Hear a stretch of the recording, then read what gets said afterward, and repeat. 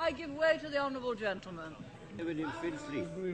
There is no doubt that the Prime Minister has in many ways achieved substantial success in the economy. There is one statistic that I understand is not, however, challengeable, and that is that over her 11 years, the gap between the richest 10% and the poorest 10% in this country has widened substantially. That's right. How can she say at the end of her chapter of British politics that she can justify many people in a constituency such as mine being relatively much poorer off, much less well housed, and much less well provided than it was in 1979? Surely she accepts that is not a record that she or any Prime Minister can be proud of.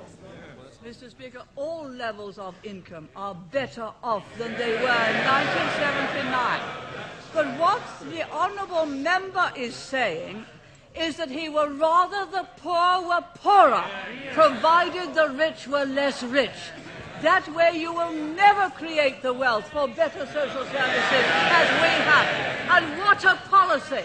Yes, he would rather have the poor poorer, provided the rich were less rich. That is the Liberal policy. Yes, it came out. He didn't intend it to, but he did. I give way to the honourable gentleman. I'm extremely grateful. The Prime Minister is aware that I detest every single one of her domestic policies and have never hid that. And I think that the honourable gentleman knows that I have the same contempt for his socialist policies as the people of East Europe who have experienced it have it for theirs. I think I must have hit the right nail on the head when I pointed out that the logic of those policies are they'd rather have the poor poorer. Once they start to talk about the gap, they'd rather the gap was that. Down here. That. Not that. But that. So long as the gap is smaller,